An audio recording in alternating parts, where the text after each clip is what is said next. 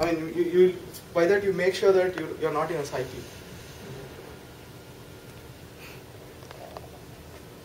So this is a simple example of an index. This is how an index looks like. So here on the right side you can think of those things as documents. So it can be a HTML page, for example. And on the left side you can see the index. So basically it's a lookup. So there are terms which appear in your HTML file, right? So each there is a word. Then there are basically sentences. They are made up of words basically. So each word are basically broken up into terms, and those terms are stored in the index. So using that index, you can refer or you can make a note of where it appears. So which document it's appearing. So we'll go into details of this in the next slide, where I'll show what is a document ID and how it is stored, how basically the occurrences of these words are stored. So this is a little, going into a little detail. So top you can see the documents. So basically you create the inverted index. Inverted index or the postings list, it's another name. So it's basically having a word, like see you can see apple there. So that's the term which is appearing in a document, or it's a term basically. And on the doc ID is a unique identifier for each document. Then you have positions in which it appears. So say for example, red appears in the first position, right? Here, red sweater. So similarly, you can say maybe sweater appears in the second position. So basically those things are stored here. So this is the inverted index. This is like a lookup. So whenever you're looking for, say, apple, if the search query is apple, you come to this index, look for documents where apple is appearing, and you present those documents to the user. So it's basically a dictionary, right? So how do you look in a dictionary? You look for a word. Basically, it's sorted, right? So it makes this. It makes our job simple to look through the dictionary. It's basically a dictionary. So these are some indexing issues. So when we type, how many of you use and in the search queries? And in. Yeah, we use a lot of that, right, in the search queries. So basically those are called stop words. So those things not always adds value to what we are looking for. So basically those are stop words. So we need to eliminate those stop words when even we are indexing the pages. There may be a lot of and, the. So we need to take care of that. Stemming is something like going to the root of a word. So there may be multiple ways of using a word. For example, stemming, stemmed, all of them have a root stem. So we need to take care of that when we index. So metadata would be useful, like for example, in case of hyperlinks, there is something called the anchor text, which says, hey, here is the link for a product, so and so. So that tells information about what is that page. So such things are very important.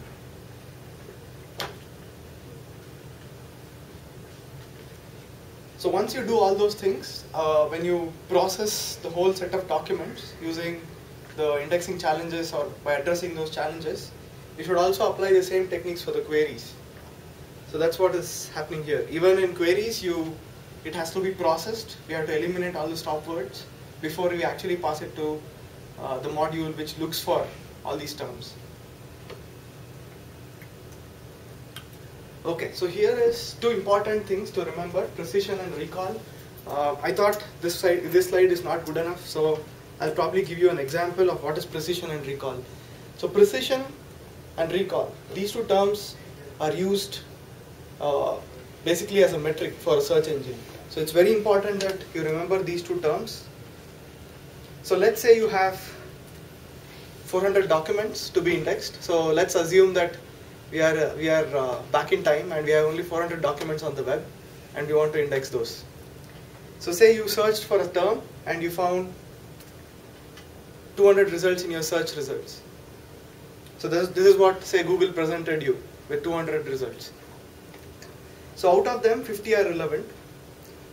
So in that case, what is precision? Precision is number of relevant documents retrieved divided by the total number of documents retrieved. So 50 are relevant, but 200 were retrieved, so the precision is 0.25. So similarly, you can, so recall is another concept. So basically it is number of relevant documents divided by the actual number of relevant documents. So often we don't have access to these. We don't know what Google has in their store, right? So this is hard to compute all the time. Okay, going back to this. Any questions on precision and recall? Yeah. Is it the same thing that you divide? Precision and recall? No. In the first case, precision, it's basically out of the results what you got, how many are relevant.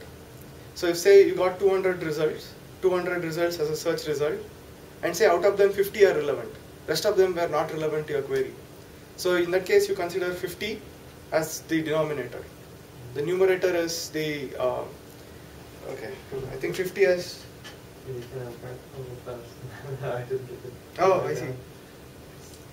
So basically here precision is number of relevant documents retrieved. So yeah. Relevant by you or by the search engine? Relevant by me. It's so this. You this determine part. the relevant, not the Yes. actual engine. Yes, yes. Yeah. Remember we are evaluating the search engine itself. So we need to be at that level. So if you have any questions, I would take it offline now because I think I'm running out of. View is important, right? In the sense that typically, it's, you need a gold standard. You need a committee to set up. By and large, you talk to any search engine developer. How do you know the search relevance is not clear? So whether it's a document is regular or not is pretty subjective. There's no measure like that. Clearly, while you are doing keyword and you say the keyword occurs, there's a syntactic match, and there you can be sure that yes or not. So you can manually evaluate whether in the result that keyword that you say is there or not. Unfortunately, if that's all the search engines did, then they won't be very good. When you ask for car, you do expect to find pages that will mention automobile. What do you call it? Is that if the page returns, you ask for car and page returns, search engine returns page with automobile, what would you call it? A hit or a miss? So there are challenges of that nature that you have to deal with. Semantically, it is actually what you asked for. Syntactically, it's not. So now, would you call it would you count it part of precision, or you would not? So as Dakshit mentioned, there are a lot of challenges in this field. So basically, so your queries can be something like this. It can be characterized as, basically it can be categorized into one of these. Basically, you can have a single word query or a multi-word query, where you have a logical operator. You want this and something occurring in a document, or this or something occurring in a document. So this is just an outline of how your queries can be. So basically these are some of the reasons why a search might fail. So as I mentioned, your search results depends on the search engine's scope. So basically what documents it has crawled till now and how updated it, how often its index is updated. So remember, on the World Wide Web we have so many pages, and there are a lot of people putting new pages every day, every second. And the pages that are already existing are changing every second. So there are a lot of challenges to be addressed. So how do we crawl those pages, or how do we decide on what page to crawl? So say for example, I might be interested in say finance. So I would be interested in a particular website, and that particular web page changes every second or every minute. So should I crawl every minute? That would be expensive for a search engine, right? So there are so many decisions to be made in that arena. It's not only English, there are a lot of other languages, so there is a lot of difference in languages as well. So again, there are challenges in how to index different pages of different languages. So these are some of the reasons, and some information on it. So often you see this, right? So if you have a very specific query, the search engine might not find it. So you basically redefine your information need in a different query. So has this happened any time to anyone? Okay.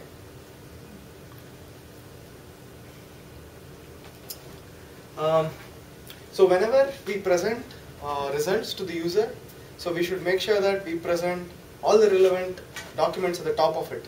We don't want the user to go to the second page. How many of you go to the second page of Google results? Third page? Fourth page? Depends on the circumstance. Not normally. Exactly. If you really want it, you go for the fourth page. But usually it's very important that most people don't go there. In fact, they will reissue a query, a different query, and see if something comes on the first page. Yeah, that's right. Yeah. So basically, we reformulate our information needs, right? So it's most important that the queries should be at the top of the results. So relevance ranking is very important. So there can be various factors that can be considered for relevance ranking. So some of them are something like this. So say a particular website is well known for a particular, say in a particular context. You know that that particular website is an authoritative source. Say for example, Wikipedia. So most of the time when you search for something, the Wikipedia page always at the top. So there are certain things like this which can be considered for relevance ranking. So it can be more complex relevancy parameters like spatial and temporal as well. Spatial is so where the person is searching from. Say for example, if I'm searching from India for some information, I would probably prefer the local news first or local information first. So relevancy can also be based on various of these factors. So Google has this, maybe I can call a magic recipe. So PageRank. So they came up with this algorithm before they even actually commercialized Google. PageRank is basically asking the whole web to rank itself. So instead of you deciding what is good, what is bad, you ask the whole network to decide what is good, what is bad. So that's basically to summarize what is PageRank. So as I mentioned, as there was a question before, how do crawlers crawl? So basically I told that all these web pages on the internet are connected through links. So PageRank heavily depends on the links. It basically depends on links. So the idea is the most popular web page, right, can be referenced in many places. So there may be a lot of other pages which refer to this page. So there may be a lot of links, incoming links to that page. So analyzing these patterns, like who's linking to whom, will allow us to come up with the most popular pages. So that's the idea of PageRank. So there is a whole paper on that. If you're interested, you should read it, because I think that's base for all the search engine. Google is still using PageRank now? Definitely not. I think that might be the base of their. So this was long back. They came up with this algorithm. So now I think they consider more than 500 other features to actually rank the pages. That's pretty surprising. I mean, that's like a huge number, 500 other features. I might not have the latest information, but it may be more than that as well. So there are a lot of other things considered for actually ranking the relevance. So as you can see, relevancy ranking is so important now. But let's say that when the user search for keyword, then the PageRank will not say anything about relevant to the word. Yeah, the PageRank only tell you how important the page is. It does not tell you how relevant the page is to the keyword. Yeah. Right. To some extent, but not completely. Yes. So say you search for a term. Yeah. Okay, and you know that there are a lot of people who search for the same term. Yeah. And you can also, there are click-through logs which you can actually capture. So say if a user always searched for term and clicked on a particular document. So this is somewhat related to relevance, right? So such things can be considered for relevance. Yeah, So basically, analyzing click-through logs is a big research field now again. So all these huge cloud computing infrastructure will help us to do all these things, right? So we can analyze click-through logs to also check relevance. So there are multiple ways of doing it. So I don't claim that PageRank is the only way of doing it. Yeah, I read the PageRank paper, and basically it only consider how the page are linked with each other. Exactly, it considers the link structure. Yeah, so when Google when you use a search for keyword, so Google will retrieve all the relevant document, and then it will rank. Yeah. It will rank. So the ranking. So how do you think is it will based rank? The ranking is based on PageRank and some other factor. Right, exactly. So some other factor is, one of these is this click-through logs. Yeah. So one of them is analyzing the click-through logs. You can actually come up with relevance. So there may be multiple other features. That's not the only feature. So I might be missing a lot of them. Okay, that's about that. I would skip this because it's not. I don't want to go into TF-IDF now. So there are various techniques by which you can actually get the relevant documents. One is by exact keyword match, right? So if I search for a term, I would look for all the documents which has the exact match. Or I can also look for those documents which somewhat matches this. So that somewhat concept is vector space model. So it's probably, if you take an information retrieval class, you would be knowing some of these techniques. So Boolean retrieval is what you do an exact match. So you say, hey, here is a term. I want all the documents with these terms. So you do an exact match, get it. And if you say this and this, then those two should be present in the document. So basically you can get to know all these techniques if you take maybe an information retrieval class.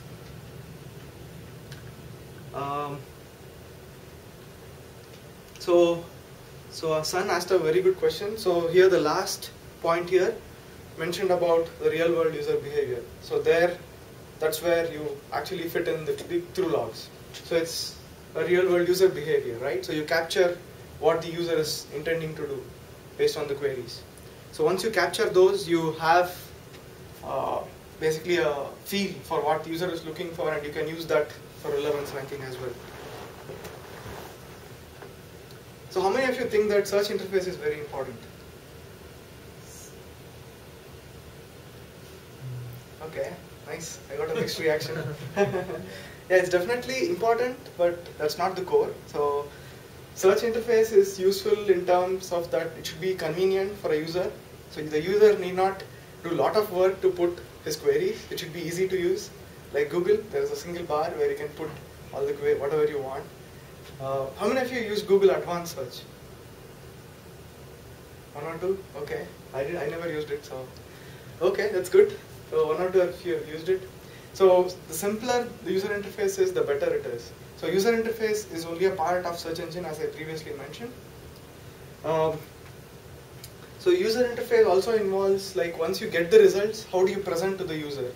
So some user interfaces present a snippet as Google does, and some of them just present the title of the page. So how do you display it, or do you want to show the hits in a block letter style? Or so there may be so many other things that need to be considered when you actually design a user interface. These are certain examples which are for user interfaces. So this is the simplest one, what we have already most commonly seen. So how many of you think suggestions would definitely help when you're searching for search result? Definitely, right? Because you might not know exact, so say for example you're looking for a term and you actually meant something, maybe you spelled it wrong. So the auto-suggest thing would, or rather the suggestions that you get for search queries is very important. So this can be, basically a human judgment is always the best for all these things, but looking at the number of queries you get at the search engine, which is like billions of queries, it's not possible for a human to sit there and do it. So we need some automatic ways of doing it, right? So there are various techniques to do that, and there are various algorithms to do that.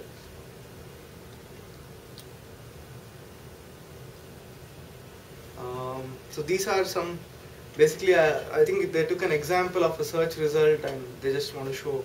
So this is what I was mentioning, the style in which search results are displayed, so you can block those letters which you think are relevant. So basically this is the user interface part. So interface is important as well when you are presenting results.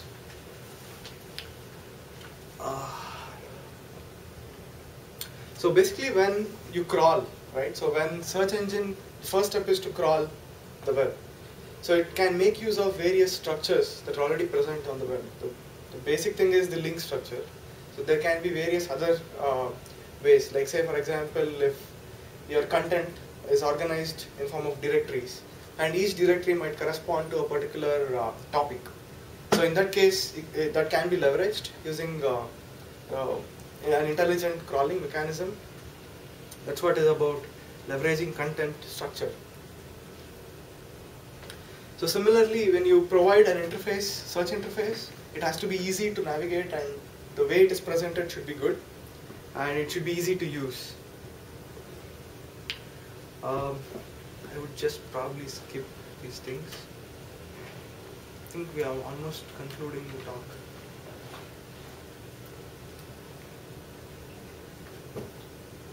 So how many of you have shopped on Amazon? Okay, that's nice. A lot of them, including me. Okay, so when you search for a product, at least when I search for, say, for a camera, I would look for certain specific things. I want this brand, and I want a particular lens for it. I want a particular zoom for it. I want a particular price. So there are various factors that I consider when I search for it, right? So if you make this particular thing convenient for the user to use, so the user will get back to your website again. So I always go back to Amazon because they provide all these features. So I can search for a camera which is above 200 and below 300. I can definitely do that on Amazon. So this is called faceted search. So you have certain things in mind, and you, based on that, you search for what you want. And it's often very convenient for the user who's using the interface.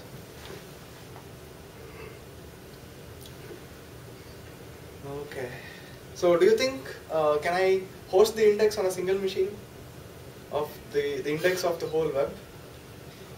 How many machines do you think I might need if I want to do that? 100? Yeah, apparently it can be in maybe thousands or maybe a million. So it's a lot of data, so it's very hard to manage the data what is out there. So we need often a distributed approach to all these things. So it's very important that these algorithms what we design should be able to handle this lot of data in a distributed fashion. And at the same time, when someone wants to retrieve the queries, right, even the queries should be distributed. So not a single machine can actually handle this much amount of data. Google claims they have like millions of computers out there which they use for all these things.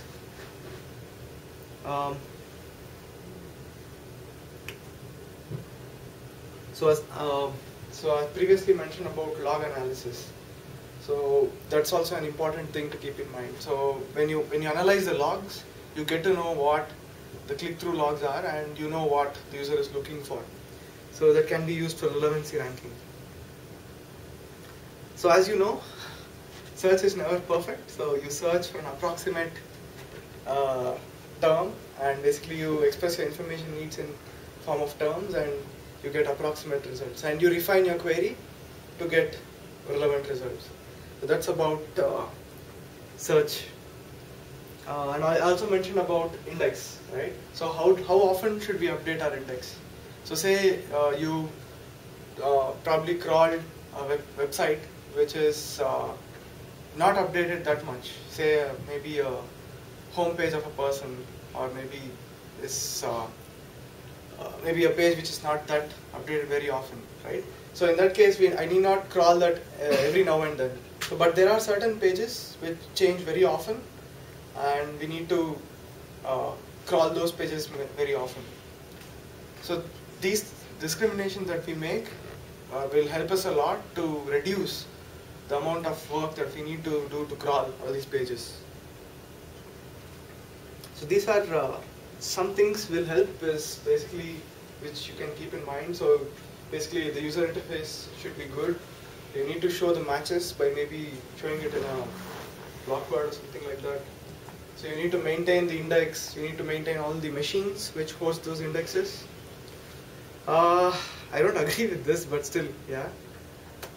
Okay. It's about search engines. If you have any questions. So do you want me to go back to precision and recall? I can explain it if everyone is interested in that. I don't know. Okay, I would just... recall. Yeah, what was recall? I didn't... Right, I will probably describe this and then open up for questions. So here 400 means the total number of documents that you have with you to index. Like say a search engine crawled for 400 documents, and that is the universe of the search engine, and there is nothing more than that. So that's about total documents.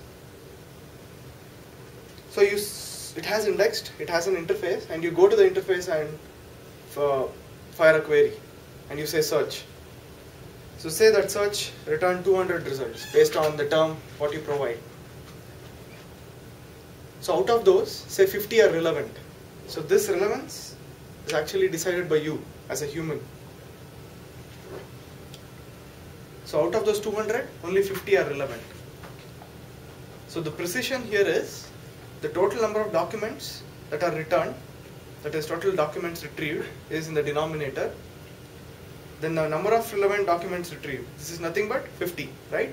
Because we figured out that 50 documents are relevant to our query.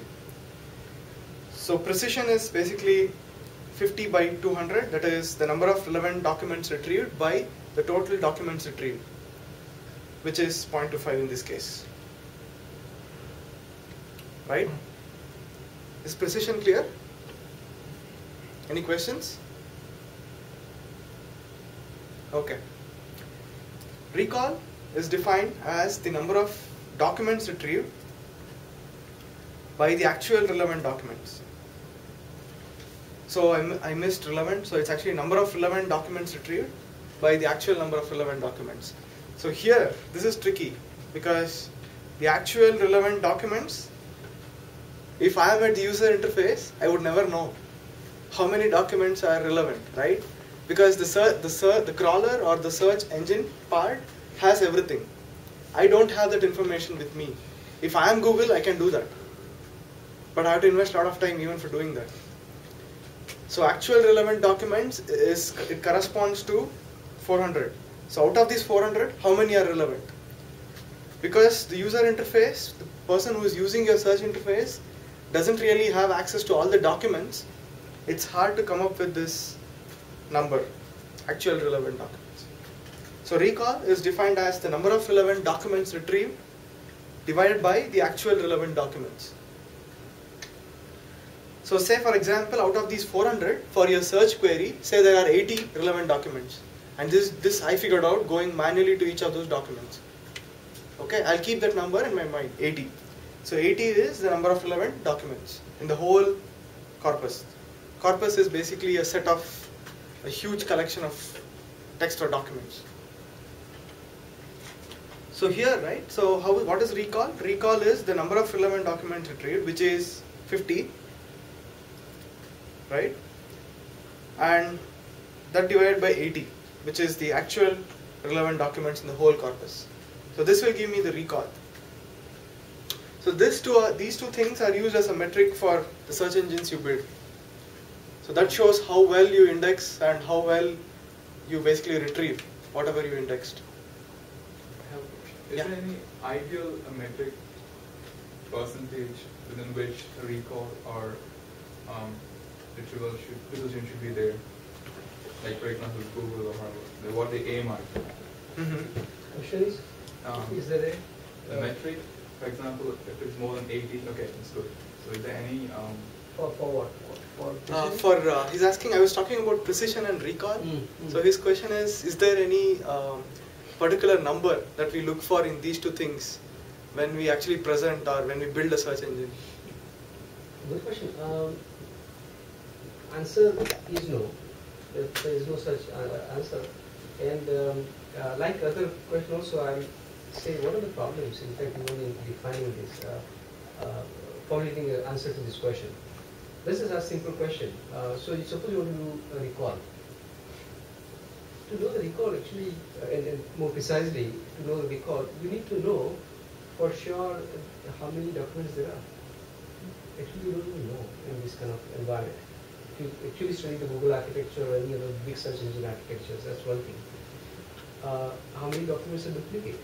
It's a constant process going on, by the way, to try and find the documents and duplicate. When you count duplicate and in the answer set. More importantly, if you go beyond that,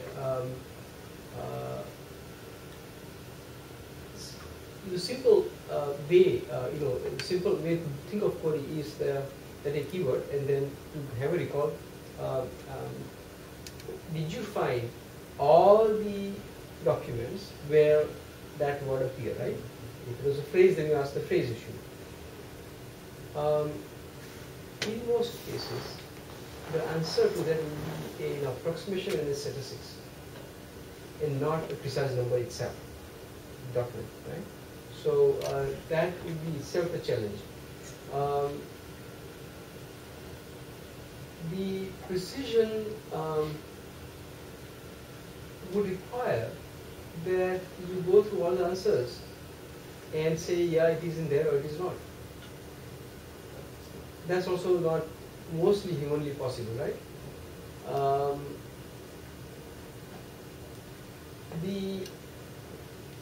When you suppose you take two word in a query, what would you do? How would you count when one word appears? And what if you felt that one of the two words is more important than the other one, and if it appears, it makes sense or not? So, in the traditional information retrieval context, where you have a corpus meaning a database of documents, and they are stored in a computer, they are stored in this network, it is possible to come up with a precise answer to your question, to typical, precision recall answer. In a relatively open environment, it is much, much harder.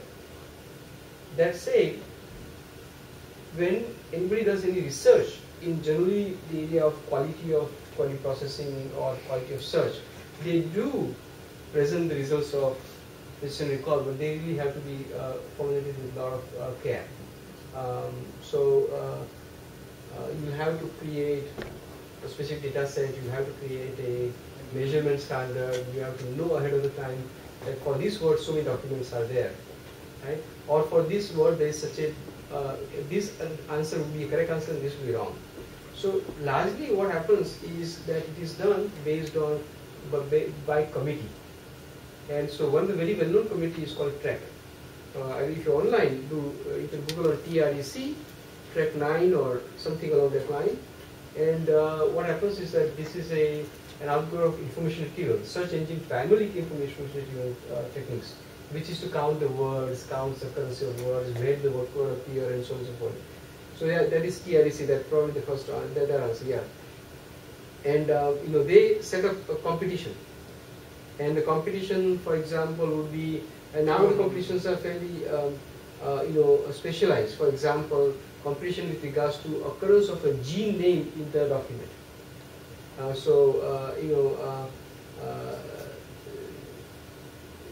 In the old days, in one of the old times, and this is I'm talking about early 90s, when I used to do some research along this line, they had a bunch of stories, about 2,500 stories from Reuters news agency, and they had created a evaluation suite where you say, for this word you must find this, these would be all correct answers, and anything else would be wrong. Okay, and based on that people will evaluate. Now they become a lot more,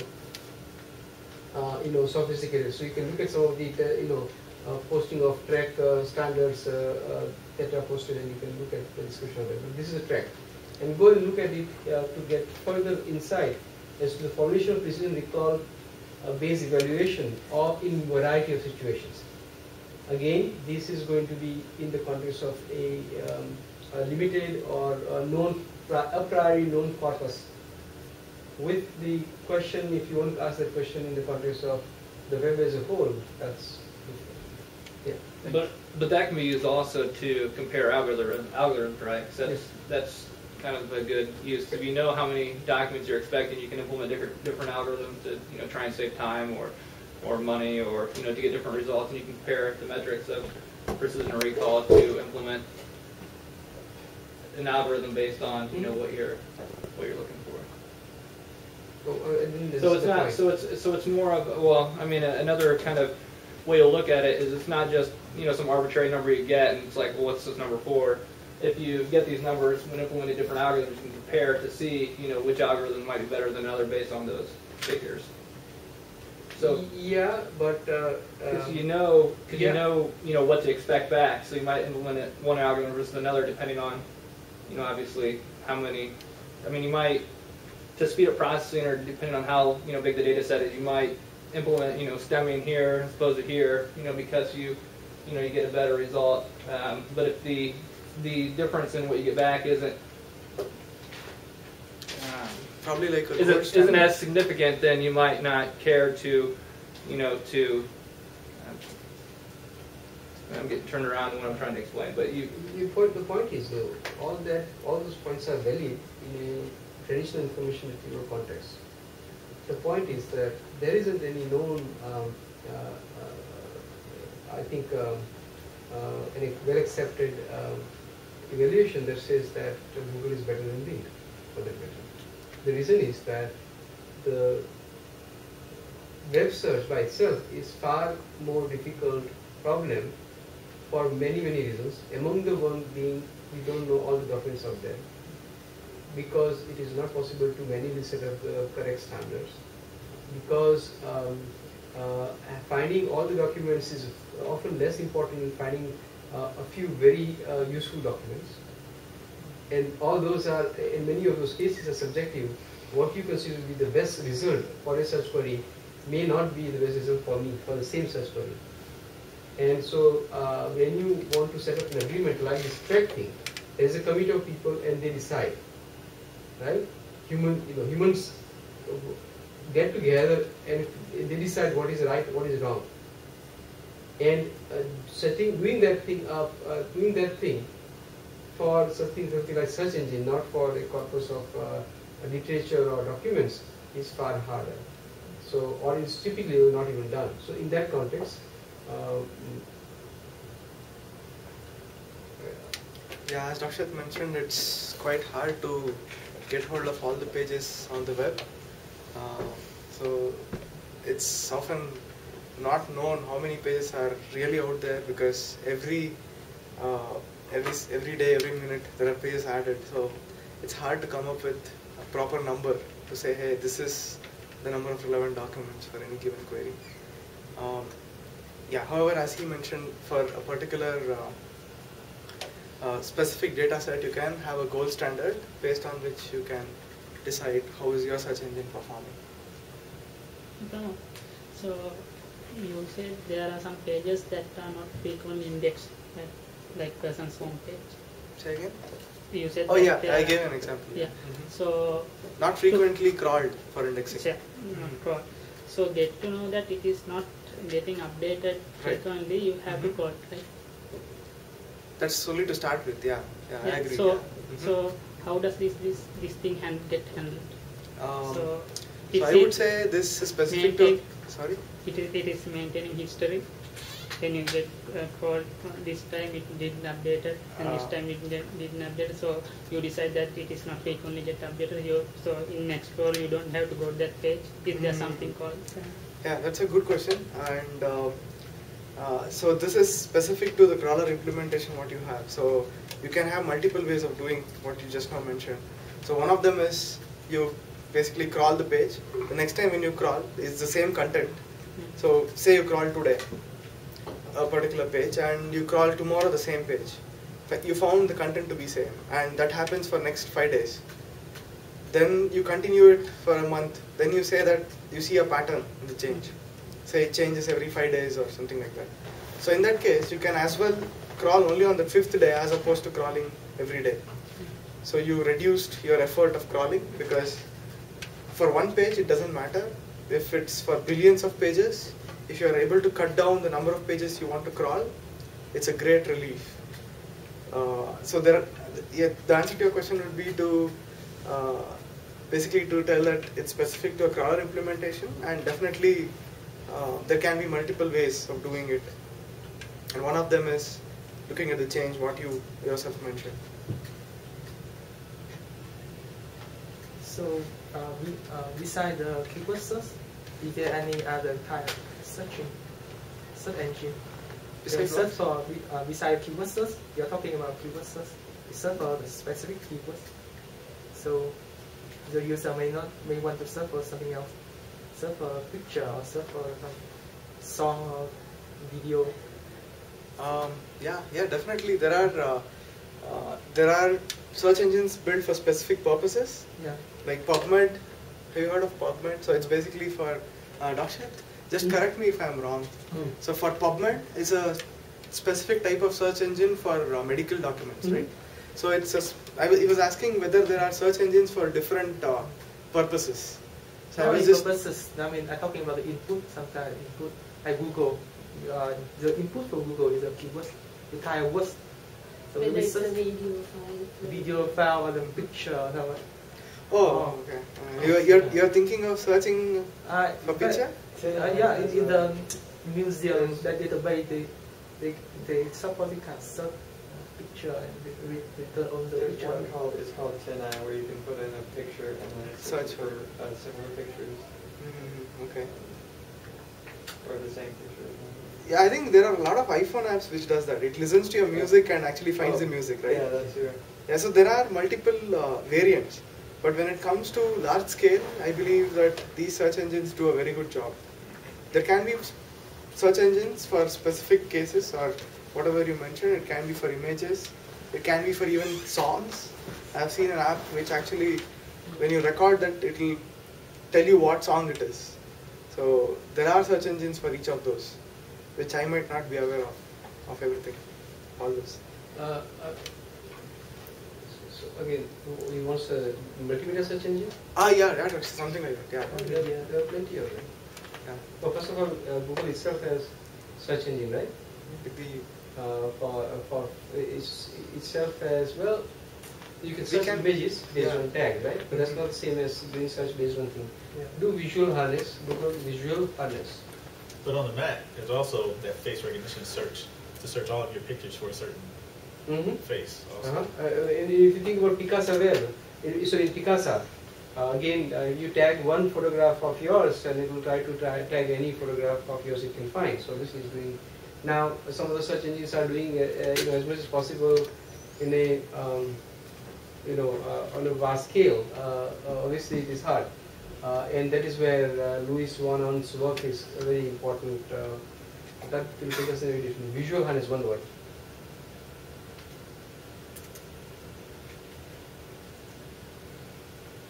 What's happening here?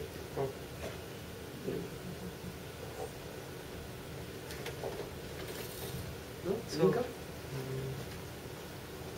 is the spelling right? Visual harness, yeah.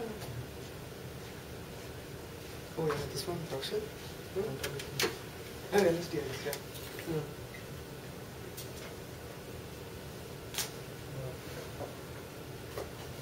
But is this the result? LSTS. Yeah. But I'm looking for table. You see the Maybe not likely. yeah, it is there. There's the no assist What line. is it? Yeah. In the middle. The project over there. So you should, I don't know whether we have papers at the bottom of it.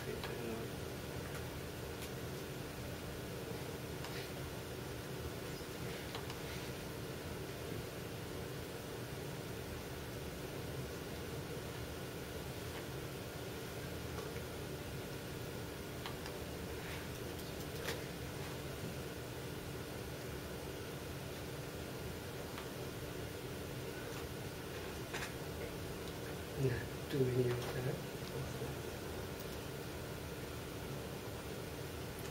Well, okay. Oops.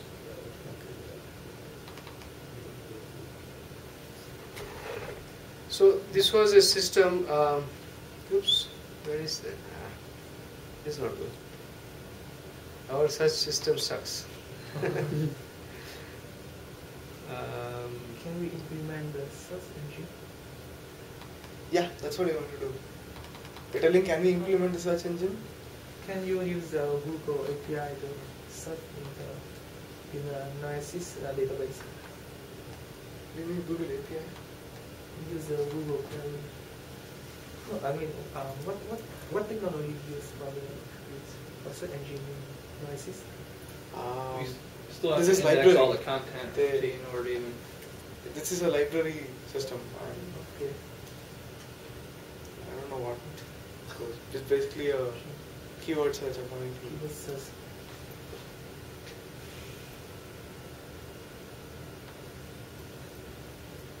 Why doesn't it open?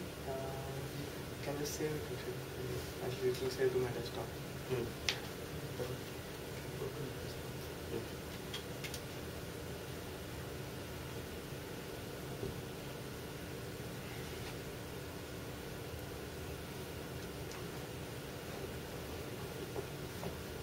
See, that should have a keynote. Sorry, a keyword visual. Oh yeah. Right? The properties. Yeah. Okay, so let's look at this here a little bit.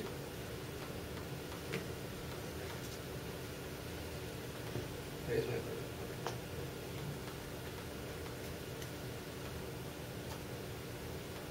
look at this here.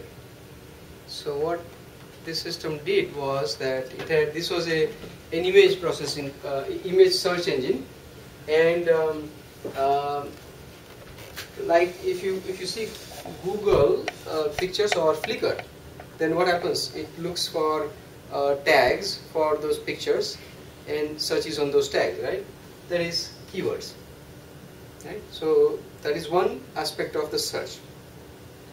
Then if you look at image, the image may have attribute in the sense that suppose I know that image has a here are the things.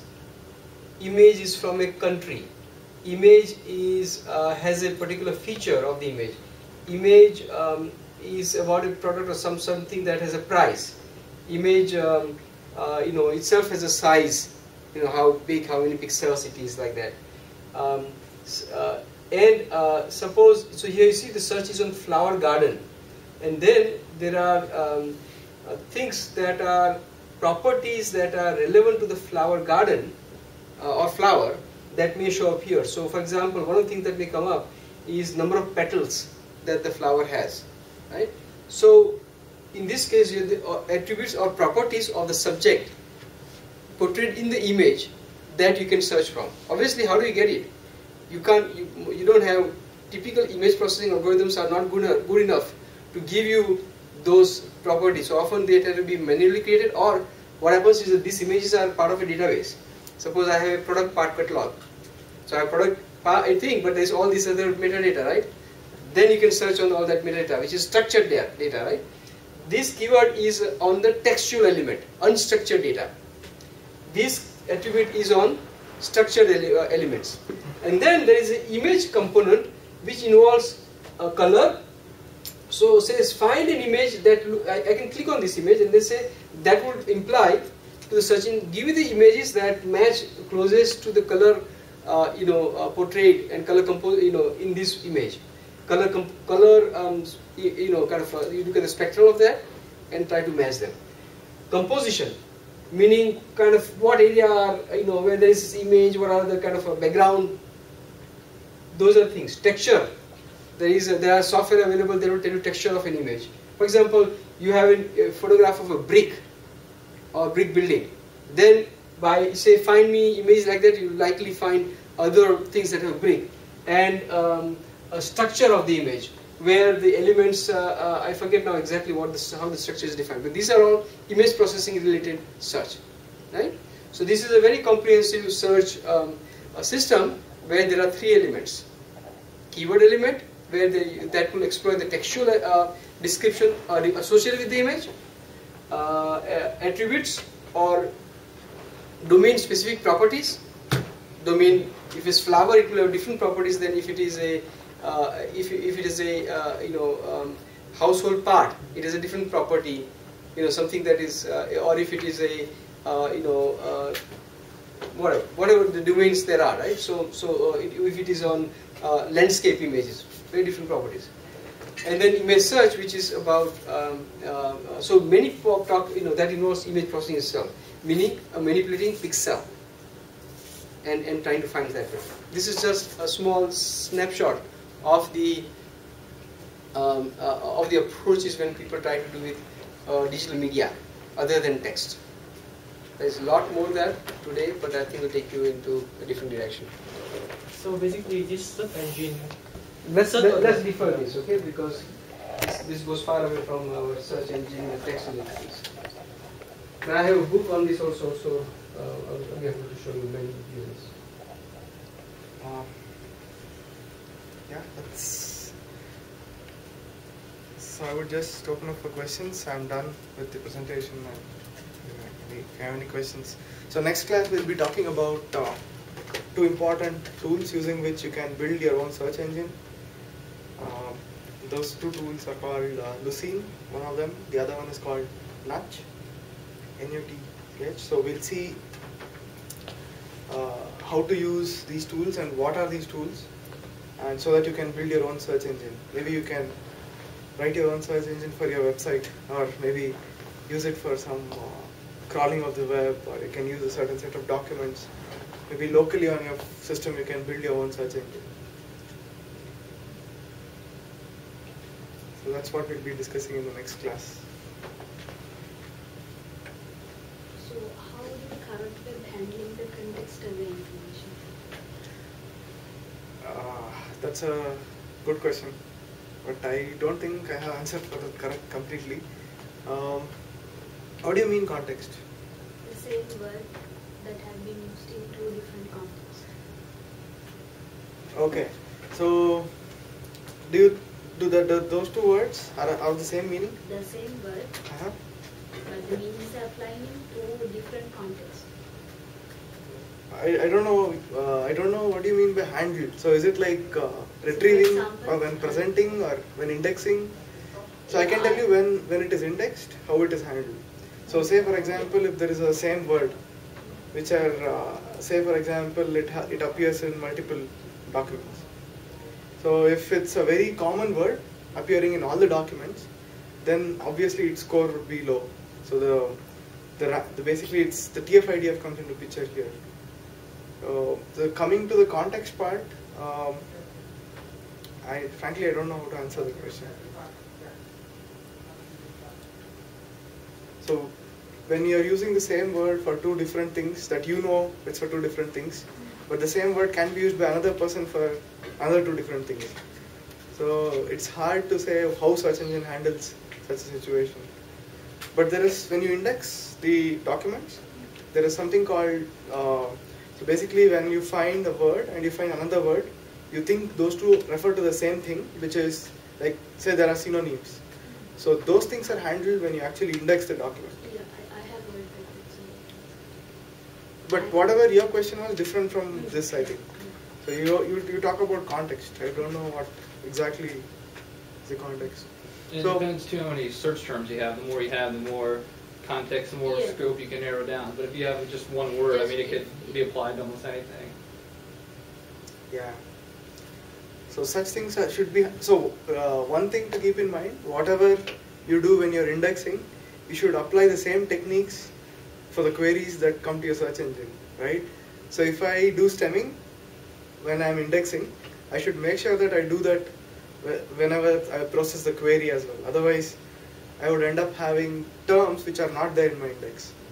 So these 2 things, this is a very important point that you need to keep in your mind when you even build your own search engine or anything of that sort.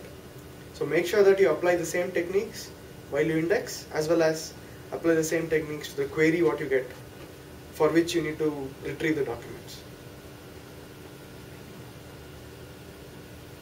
Oh, nice. I got good questions today. Search is relatively accessible topic, so people would have that. Yeah. So what is our plan for the next class? Next class, I would give an overview of Lucene and Nudge. So why don't we, have you sent them a link of reading, I think, what it's there on the group. Okay. They have files, they have all the presentations are there on the group. Right. So, I'll probably give an overview of how to use those tools and how it can be used. right. So I think people will have to read them. So the other point is that I've seen some of these questions people ask. You have to spend time and get prepared. The class is more like a guidance and direction and directed thing.